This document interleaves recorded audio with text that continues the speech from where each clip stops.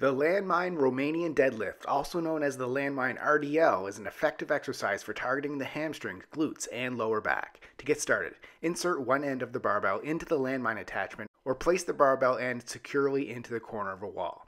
Load an appropriate weight onto the other end of the barbell.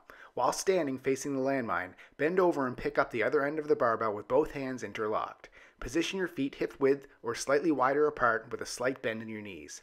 To lower the barbell towards the ground, engage your core muscles, then begin the movement by hinging at the hips, pushing your hips back as you maintain a straight back with a neutral spine while keeping a slight bend in your knees. Allow the barbell to move towards the ground in a slow and controlled manner.